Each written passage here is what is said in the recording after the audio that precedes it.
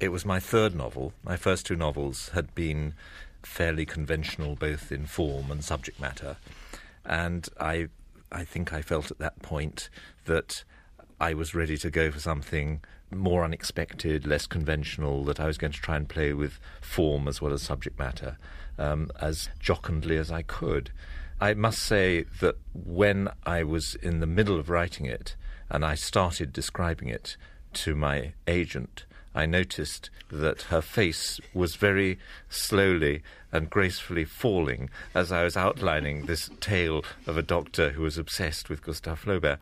And I must say, when it was published, I had little expectation that it would do more than my first two novels, which had sold about 1,500 copies each. Which is why, looking back on it now, it's probably the novel that gives me the greatest pleasure, because it had, to me, unexpected success, and has then flown, to other countries as well. The obvious question is to ask you why you think that was. I think that it was perhaps the unusual form that initially attracted people, and then, instead of being put off by it, they found that this was an interesting way of treating the subject. And I think it's a word-of-mouth book as well. I think it's one that people recommend to one another. And that's meant to be the tip-off to you, that everything he tells you about Flaubert is true, or is as true as he can make it. I mean, I made those rules quite distinctly and clearly for myself, that if you were having a book in which there was a lot of factual detail and this fictional infrastructure, that mystification is too easy for a novelist. Confusing the reader is too easy. There've got to be sort of rules which you hope the reader will pick up on.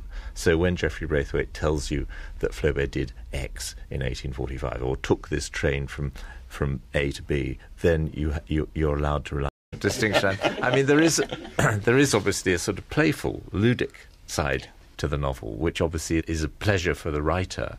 I mean, teasing is a very intimate thing to do, and as you never meet your readers except in circumstances like this, but when you're writing, the reader is not in front of you, then teasing is a sort of sign of intimacy, and it's a sign of confidence with the reader, and you hope that the reader doesn't mind being teased or led up the garden path.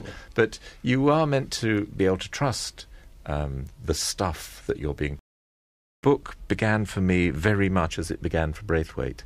I had always had a passion for Flaubert's work and studied it and had thought at some point of writing about it, and went to Rouen and saw in swift succession these two parrots. The first parrot I saw, I was very touched by and thought, gosh, this is extraordinary. This parrot, strange object as it was sitting on his desk in the 1870s, and he looked at it for weeks and weeks and weeks while he was writing this masterpiece, Un Cœur Simple, his long short story about Félicité and the parrot. And this thing has sort of somehow come down, and very little else of Flaubert has survived. But I can look at this parrot and I can think that he looked at this parrot too. And it was partly the sort of the grotesqueness of the object that sort of got through my emotional defences. I think if it had just been, a bust of an inkwell, or a bust of the moulding of the writer's hand, or the conventional things by which writers and artists are remembered, I would have thought, oh yes, there's the lock of his hair. Yes, that's his handwriting. Yes, go on to the next town. But because it was a parrot, it just sort of got through to me.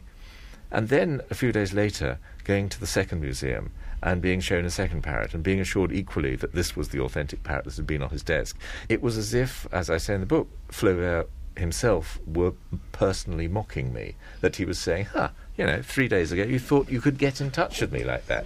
You thought that this, sentimentally, you thought that this grotesque stuffed parrot would give you a key to getting in touch with me.